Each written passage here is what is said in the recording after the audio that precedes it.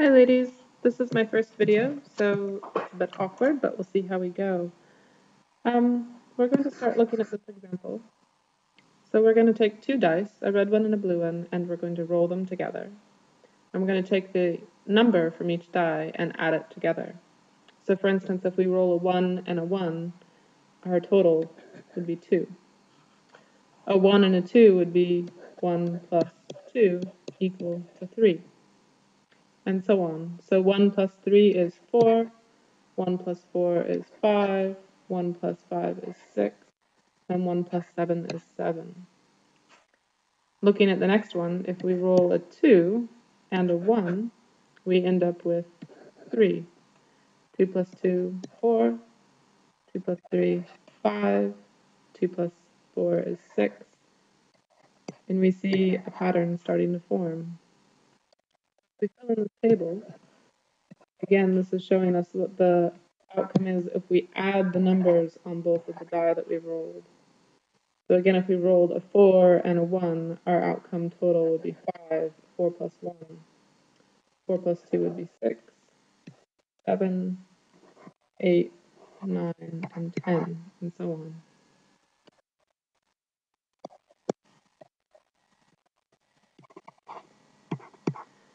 And we see kind of a nice little pattern showing up with the numbers on the diagonals being equal. So we see 8s all along that row. And this whole table now shows us the sample space for all the possible outcomes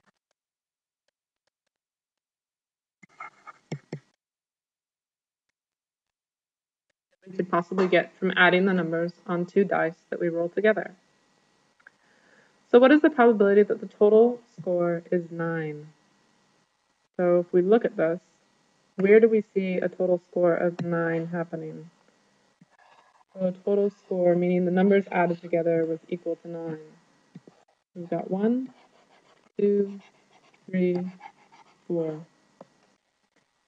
So total of 4 9s that we can get out of how many? What's 6 times 6? 36. 4 out of 36 possible outcomes are 9s, so that gives us a 1/9 probability. Okay, so pretty straightforward, just using the table to figure out how many of that sample space are the outcome we're looking for, the desired outcome. If we look at the next example, here's a given problem. So given is our keyword. This is going to allow us to reduce the sample size, like we did in the previous example where we were eating the lollies, or where we knew that there was a particular outcome that was given to us. So given the probability of the total score is 8 or less, what does 8 or less mean? That means that we can have numbers like 8, 7, 6, 5, 4, 3, 2, or 1. These are our desired outcomes for this problem. So again, looking at numbers that are 8 or less, what is the probability that the score is a 6? So if we take a look at our table, let's highlight what is possibility for us. So 8 or less, that means all the 8s are okay. We can sample all the 8s, and all of the smaller numbers are okay as well. So everything highlighted in green there in that circle, all is going to be a possibility for us. So how many are there? Let's count them up. 1, 2, 3, 4, 5, 6, 7, 8, 9, 10, 11, 12, 13, 14, 15, 16, 17, 18, 19, 20, 21, 22, 23, 24, 25, 26.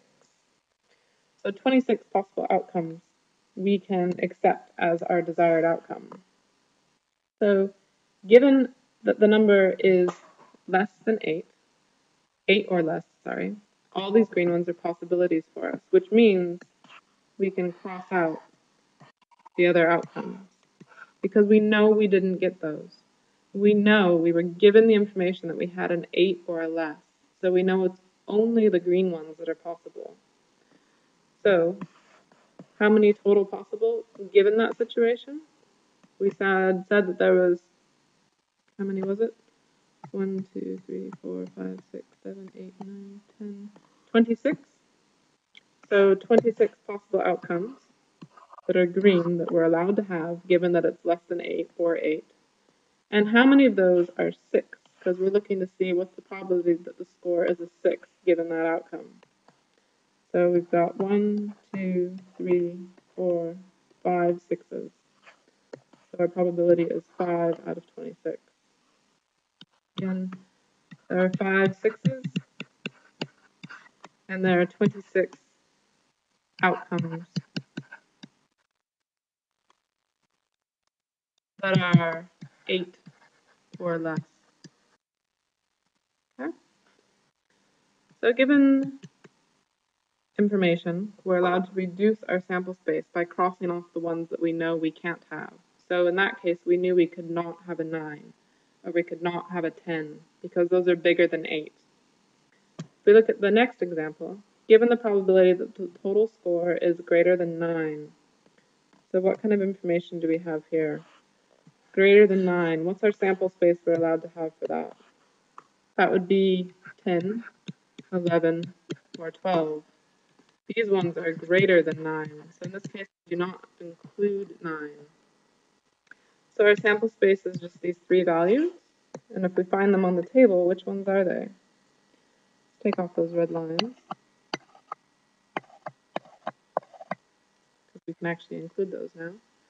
So greater than 9 are 10, 11, and 12, and we see that that's these guys here, 10, 11, and 12.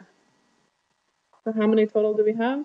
1, 2, 3, 4, 5, 6. 6 possibilities. And what is the probability that you have a score of 11 given that it's those 6 outcomes are possible? So what is the possibility that we have an 11? How many 11s are there? Well, we see there's 1 and 2 11s. So our probability is 2 out of 6, or 1/3. So again, given the probability that the total score is greater than 9, meaning we could have 10, 11, or 12, we're looking for the numbers that are 10, 11, or 12. What is the probability out of those that we have an 11? And we saw that there was just the 2 options for the 11. So 2 out of 6. So again, you can use this to help eliminate things. In that case, we could have ignored all the other values that are bigger, smaller, 9, 8, 7, 6, 5, 4, 3, 2, etc. So as a key, fill in your table and then cross off or highlight either what you can't use or what you can use and figure out your probability from what is left. So expected values. This is our next mini little topic here. Oops, too far.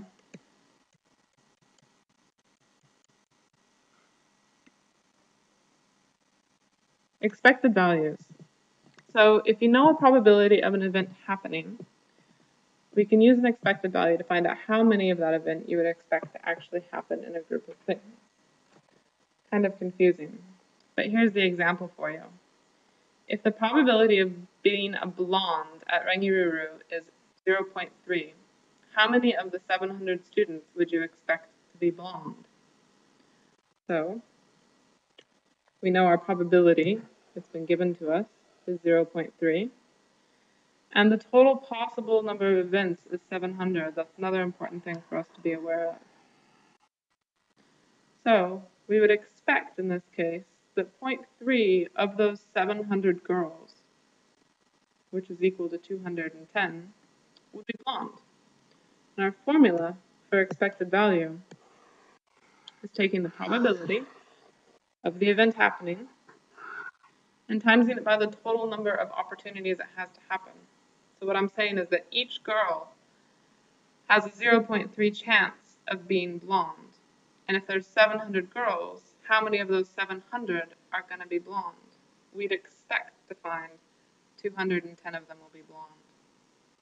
So it's kind of like a prediction for a population. How many would we predict might be blonde if we know the probability? If we look at the next example for us, the probability of catching a flu is 0.325.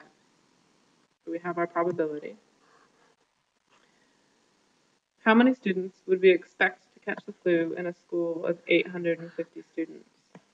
So again, we've got our probability, which is 0.325, and the total number of students is 850. The expected number to catch the flu would be the probability times the total number. So 0.325 times 850. And what do we get when we work this out? Open the calculator.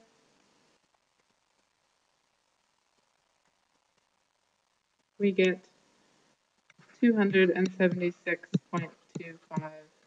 And can we have 0.25 of a girl? Probably not. So we'll just round it to 276 students. All right. So what our answer here saying 276 students is that out of 850 students, it's likely that 276 of those students will catch the flu.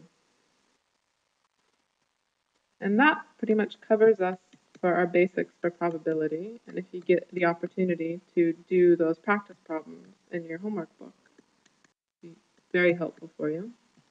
And these are just a few reminders for you in case you need them. Don't forget that you've got your fraction key on your calculator and your fraction to decimal key on your calculator. Key thing to remember about probability is that probability can be given as a decimal, a fraction, or a percentage, such as 0.25, 1/4, or 25%. Those are all the same thing, just represented different ways. And to remind us, if the probability of some event named A is 0.35, if we wanted to convert it to percentage, we would times by 100. So 0.35 times 100 equals 35%. And remember, if you need to write as a fraction, you can use your fraction to decimal key. So 0.35, hit your fraction decimal key, and you get 7/20. A second example to look at is the probability of some event B being 4.5%. If you need to convert it to a decimal, in this case, divide by 100.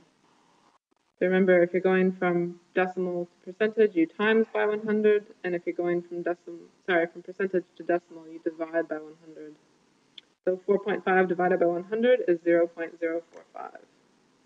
We always want to calculate, very important, always want to use our calculations using fractions or decimals. So you must convert it if you have a percentage into a decimal or from a percentage into a fraction. So you have to use fractions or decimals, never the actual percentage number. So a few more examples on this basic idea. There's an 85% probability that the students at Rangi will do some revision over the school holidays. How many students can we expect to revise in the holidays if there are 700 students at Rangi? So this is an expected value problem, kind of like what we were just talking about with the flu. So we need to have the probability times the total number. But in this case, our probability is in a percentage. So first thing we need to do is turn the 85% into a decimal by dividing by 100. So 85 divided by 100 would give us 0.85. And that's our probability. And our expected value then is the probability that they'll revise times the total number of students. So in this case, exactly like I've written there, 0.85 using the decimal times 700, and we get 595 students will be expected to revise over the holidays. So again,